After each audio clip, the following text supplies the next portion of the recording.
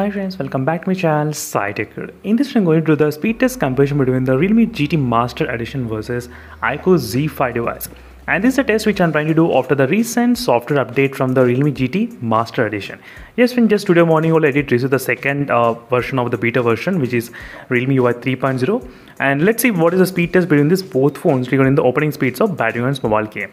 And right now, as you can see, both phones are connected to same kind of 2.4 GHz Wi-Fi network exactly. Same Wi-Fi network which is connected between these both phones, and all the apps are completely clear from the background.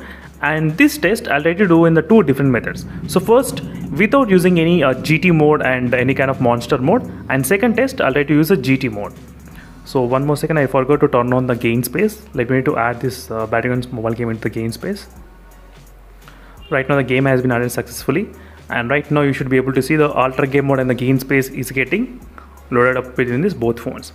And second time I'll try to continue the same test using the same results, and then I'll try to use a GT mode, and then I'll try to use a monster mode. Right now, as you can see, it's both phones loading speeds, and iQOO Z5 was able to load a little bit kind of faster, I guess. So you should be able to find the results, what's happening between these two phones. So iQOO Z5 did open pretty faster than the Realme GT Master Edition. As you can see, friends, that's really great. Not bad, it's pretty good. So let me to close everything from the background and let's try again. So no GT mode and no monster mode, and after this I'll try to use the monster mode and the GT mode. So right now look at the loading speeds. So iQOO Z5 did load slightly faster than the Realme GT Master Edition again.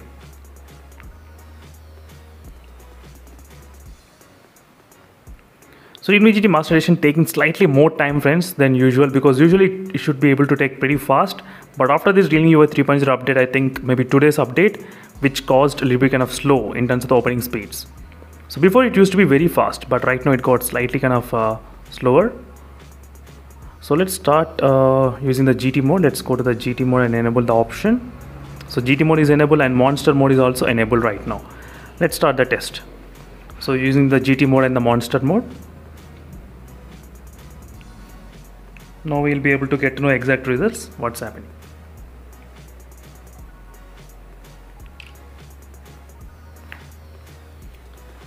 Again, the iQOO Z5 was able to open, I think, faster. iQOO Z5. As you can see, again, the iQOO Z5 is pretty faster than the Realme GT Master Edition.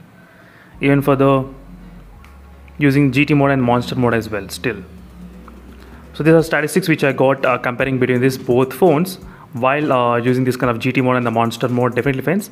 So similar kind of results we can actually get, like a little bit kind of 7 seconds difference is there between these both phones regarding the opening speeds of the battery and mobile game. So that's what I did understand during this process of testing. Exactly.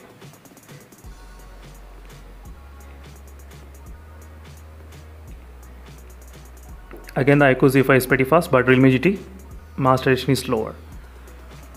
So that's it, friends. Thank you for watching. Stay tuned for more updates. And this is the update which I am talking about is a Realme UI update which I did receive today.